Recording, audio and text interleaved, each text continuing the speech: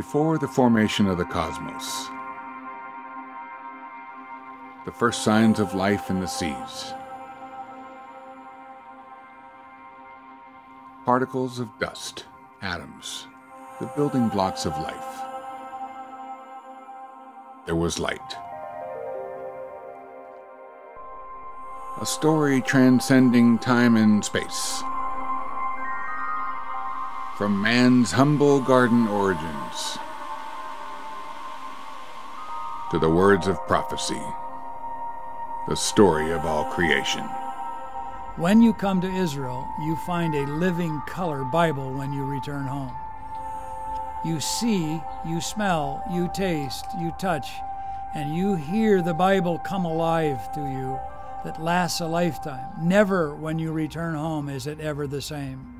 Here we have a treasure for the Jewish people, and we have a huge treasure for us as Christians, because we have a real synagogue where Jesus visited. If you look at the word Jerusalem in its Hebrew form, Yerushalayim, Iru is, you will see, Shalem, the entirety, the wholeness that is so tangible in the city between mortals and creation.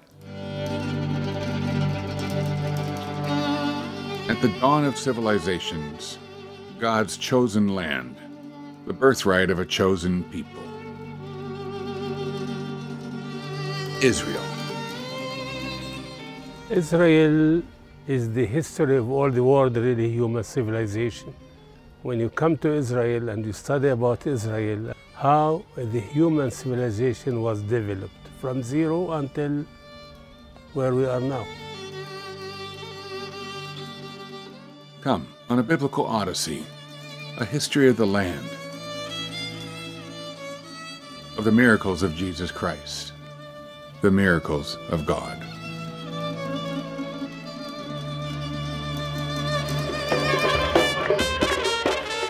Join us in the Timothy Program International on an unprecedented journey, featuring two of the most respected authorities on Israel history. Senior guide Anton Farah, Timothy Program's Dr. Karl Koch.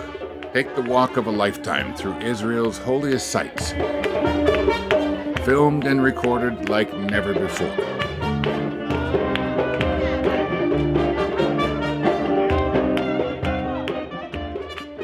I have had a dream to take all of my students from around the world to Israel.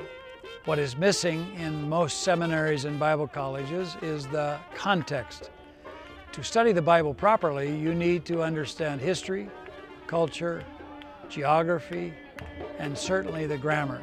The filming of Israel, from Eilat to Mount Hermon, is the fulfillment of an entire lifetime dream to take Israel to our students.